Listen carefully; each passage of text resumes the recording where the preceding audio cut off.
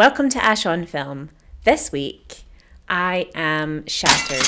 I'm a little bit lightheaded from the lack of sleep that I've had. But instead of doing any thinking this week, I'm gonna let the internet tell me stuff. I'm gonna take what is described as a personality test backed by science. This week is about the Big Five. The test says that the Big Five is the way that most psychologists measure personality traits. The 5 traits are extroversion, agreeableness, conscientiousness, negative emotionality, and openness to experience. You might have seen these personality traits arranged into an acronym that spells OCEAN, but when I see OCEAN test, I just think that's going to tell me whether I'm a crab or a shark or a blobfish. Kind of want to take that test more actually. But the Big Five doesn't deal. What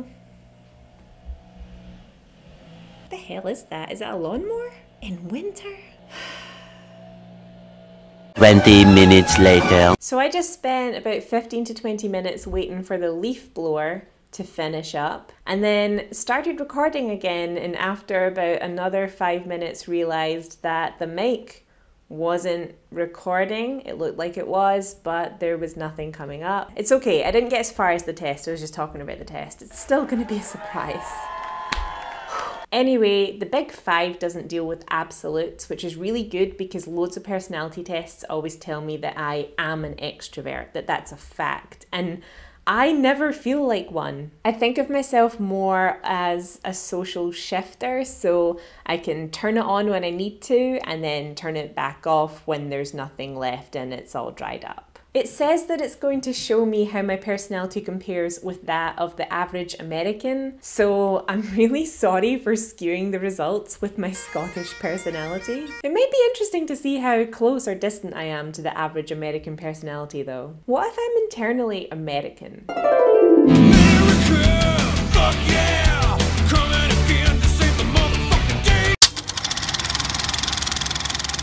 Okay, let's find out who I am. First question. I tend to be quiet. The first question is always the most difficult one. I find this hard to answer. I don't tend to be quiet, but I also don't tend to not be quiet. It's very circumstantial. I'm gonna go with neutral. Okay, the next one is easier. I am compassionate. I worry a lot. I do and I don't. I worry about the strangest things. Not the things you'd expect someone to worry about. I don't worry about job interviews or dates and stuff like that. I worry about going to a show with my friends and Jimbo the drag clown is there and he does his weird latex meat performance and looks me dead in the eyes.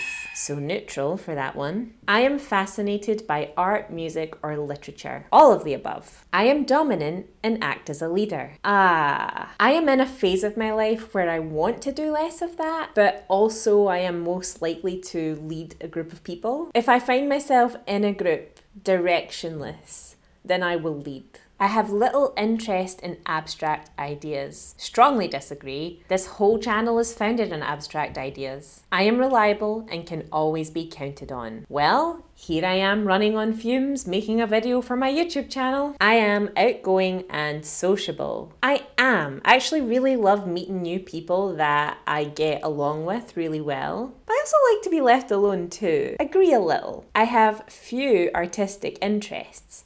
Strongly disagree. All of my interests are art at this point. I am a complex and deep thinker. Am I?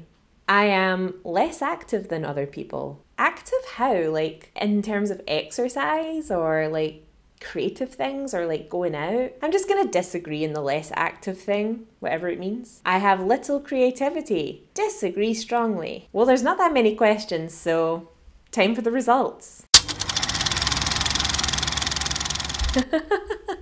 So this is my chart. I scored high on openness to experience, agreeableness, conscientiousness, and extroversion, and very low on negative emotionality. My shape is not totally dissimilar to the American average. It's more exacerbated in places and then stripped back in that negative emotion space. Already, I'm thinking, that's not a bad thing. It does give you some further insight on each trait. High openness to experience. Your curious brain is actively seeking new things to explore.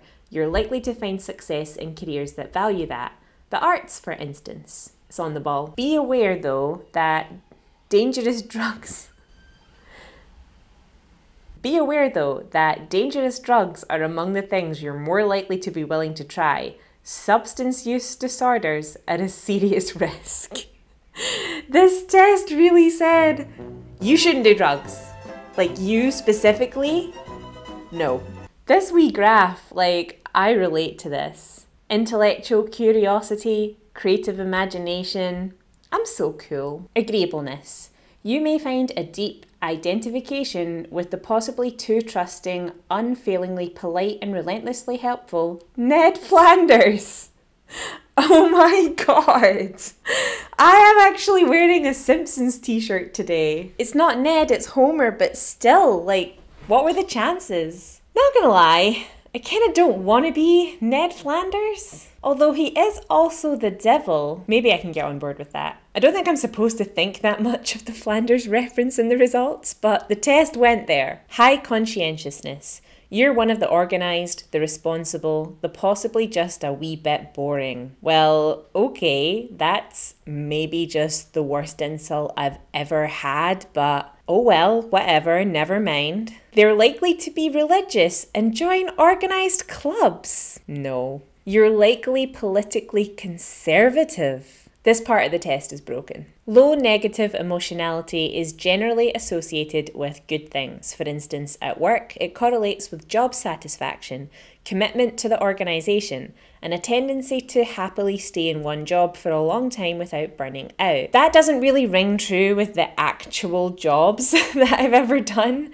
but I would happily edit forever. Like, I love doing that so much. My negative emotionality chart has got to be one of the smallest graphs that these researchers will ever see. High extroversion. Your life is pretty good, and even if it's not, you're more likely to feel like it is. Yes, I'm aware of this. I know it's not something that everybody can tap into, but I can think myself happy. I kind of found it through Stoicism and this idea of not letting someone else or something else affect my mood. That really appealed to me, and it's very freeing if you can do it. You are likely to have what scientists call positive subjective well-being. Basically, people like you are happy independent of a lot of factors that should otherwise affect their happiness, including relationship status, class, and employment status. Maybe she's born with it. Maybe she's deluded. It's not really being deluded. I just don't rely on external factors to make me happy. I derive joy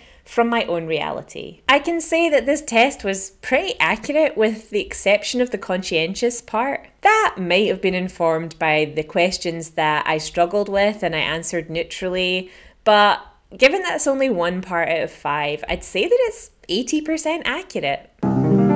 Yeah. Anyway, thank you for watching all the way to the end. I hope you enjoyed it. I'll link the test in the comments below so you can go and take it and then let me know what you get. I'm pretty agreeable, so if we're opposites, I'm gonna be nice to you anyway. I'm gonna Ned Flanders away and just like be a good person. And you'll have fantasies of me in a ski suit. Feels like I'm wearing nothing at all. See you next time.